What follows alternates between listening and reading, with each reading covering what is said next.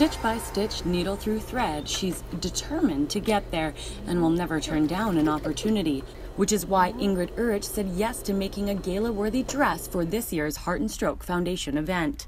I thought, yes, I'd like to make it, but I always like to challenge myself a little bit more. And so I thought I'd like to make it sustainable. And so out of all items that would be reclaimed or recycled or used. And so that's what I did.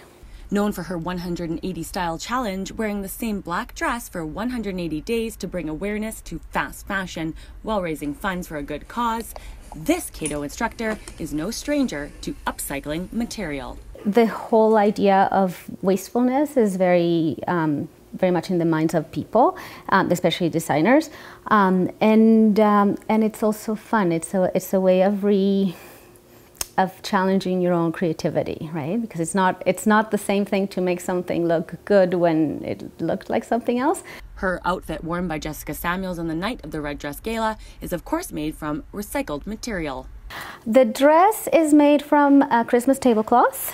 I believe the underlay is probably leftover fabric from curtains. The top is made from a previous dress, and the bodice is just found fabric I had at home. So I used everything that I could. Sewing for more than 20 years, Ingrid is starting her own Facebook page where you can find out more about the dress and her fashions at Fashion Sustainable 101. For Castanet News, I'm Jen Zielinski.